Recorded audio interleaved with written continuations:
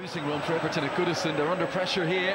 Good run by Castagna, full of purpose, gets to the end line, the pullback, and it's in. There's the opening goal.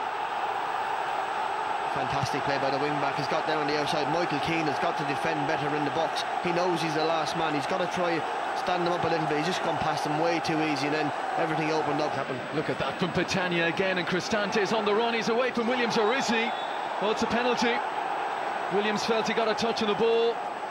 Against Chievo and Crotone in Serie A.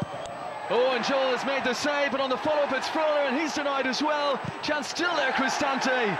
And it's Baningame putting his body on the line, back in by Castagna. Here's another Gomez corner. Chris delivery as well, 2-0. And he's done it again, Cristante.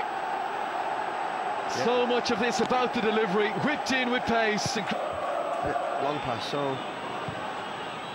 It's a nice pick out from Morala. Sandro gets his goal. And he took it brilliantly, and Everton back in this. His first Everton goal. He might get away with that, but the crowd are flat. Gomez, good looking delivery again. He's dropped into that near post area. Vlasic away, back in, and 3-1. And that will surely do it now. Great finish by the substitute. What a finish. Great ball in the box again, headed away. Left foot, first time, edge of the box, great hit. To probably kill any hopes of an Everton revival this time. Cornelius here, 4. They're rubbing it in now.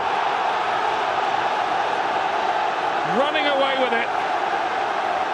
And the man who made absolutely zero impression came in Lyon, where Everton unravelled as the game went on. And there is another goal. Cornelius has struck again. 2 for him, 5 for Atalanta. And this has become an absolute rout.